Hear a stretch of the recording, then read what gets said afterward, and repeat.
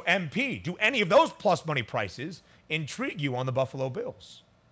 Ben, I love Bills over 12 and a half wins. We get some plus money because we haven't been able to find, much value when it comes to Buffalo because we Yep. do expect the books to be right. We do expect the Bills to have a good season. And I like, 12 and a half. I think the Bills can get 13.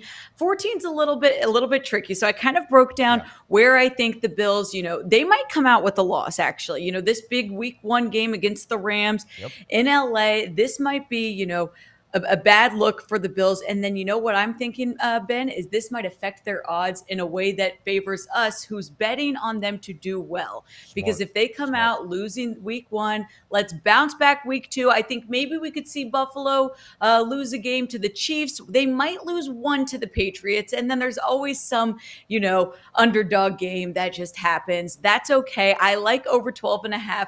They've definitely improved their defense, bringing in Von Miller. We've talked about it over and over again. The offense that was already so dominant is going to be even more strong this year, I believe Mhm. so. And we know Cole Beasley left, but wide receiver Jamison Crowder, I think, is going to be a good addition, someone to kind of replace Beasley's role.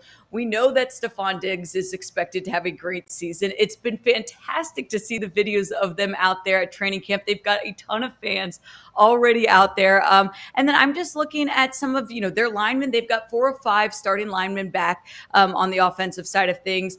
We know Von Miller is going to be the main change in the defense, but I think cornerback Tre'Davious White, he might miss the beginning due to the ACL injury. Let's get him back healthy, and let's take Bills over 12 and a half wins. I like this. Let's get some plus money on Buffalo, Ben.